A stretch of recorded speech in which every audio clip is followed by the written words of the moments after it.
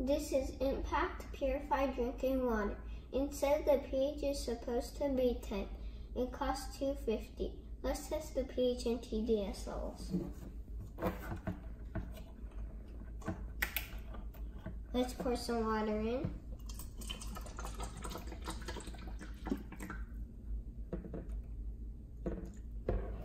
First, let's test the TDS level. If you want to buy this TDS tester, check the link down below. Turn on the TDS tester, make sure it says 0, and put in 43. That is ideal drinking water. Now let's test the pH level. If you want to buy this pH tester, check the link down below. Only do 2 drops. Let's stir it all for a better result.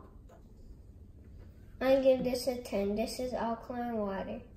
It was right when it said the pH was supposed to be 10.